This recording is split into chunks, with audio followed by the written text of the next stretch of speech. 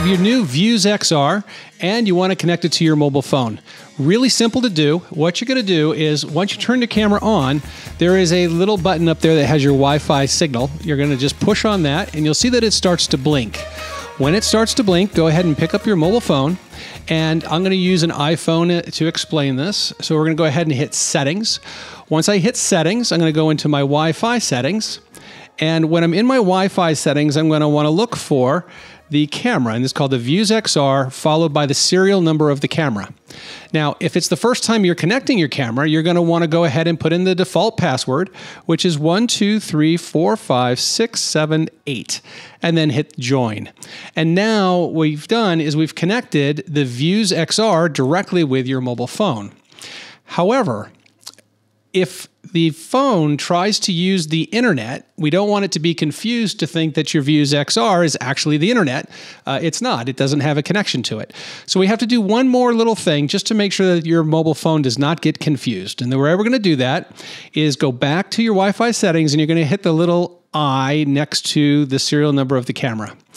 And when we do this, we're going to see something in there that says IPv4 address, configure IP automatic.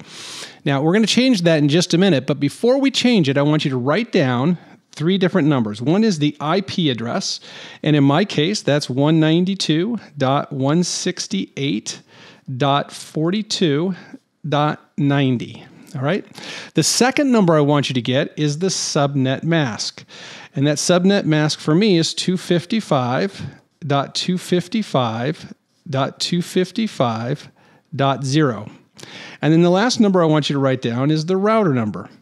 In my case, the router number is 192.168.42.1.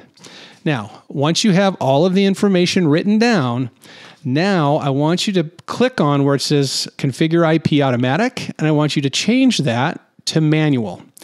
And you'll see when you go to Manual, all of those fields that we just wrote down are now empty. So now I want you to go in and manually put them in. So we're going to put 192.168.42.90. And then the subnet mask is 255.255.255.0.